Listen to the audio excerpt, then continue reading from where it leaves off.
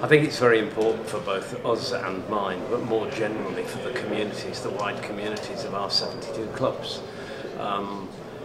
We take a lot of care in choosing our charity partner, and with Mind it's entirely apt at the moment with the problems that are going on with health, with 1 in 4 people having problems of mental health, with widely publicised problems with players and managers of the pressure that's involved, 6,000 male suicides, antidepressants given out in the millions. You can see that there is a fundamental problem.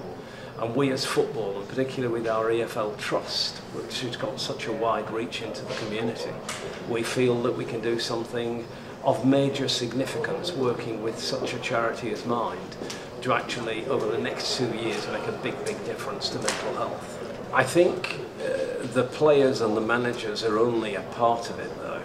That's the public part that people will see, and of course, they as ambassadors, when you get players, particularly famous players who have significant problems with mental health and are prepared to come out and say that, then the impact that has on the wider community.